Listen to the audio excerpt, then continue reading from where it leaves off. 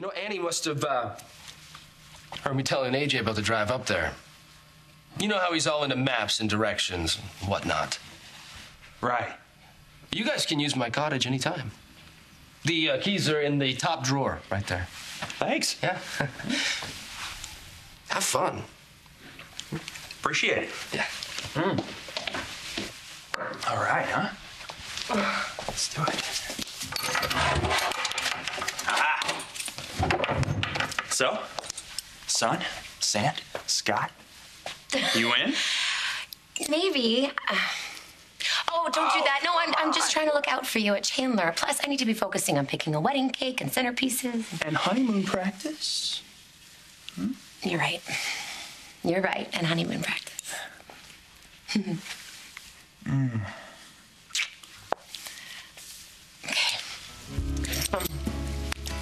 Let's go. Hey,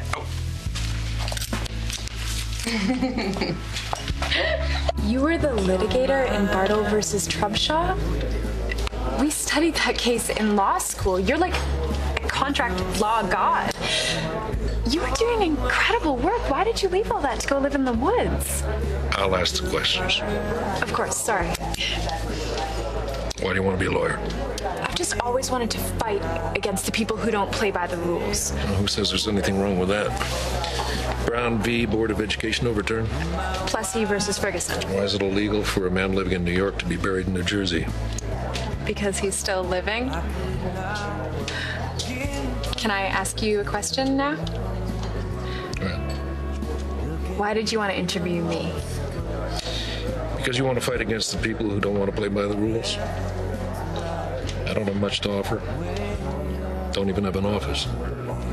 But I can give you pointers on how to pass the bar because I've got to do the same thing in order to practice in this state. Does that mean that you're offering me the job? Yep. Can I just think about it? Well, don't take too long. Tempus fugit. Time flies. Thank you so much.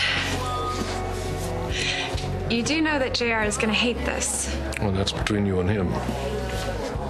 Just to be clear, I won't do or say anything that could compromise my husband or hurt his business in any way. I can't be involved with anything that might become a conflict of interest. My goodness. Somebody with integrity in this town.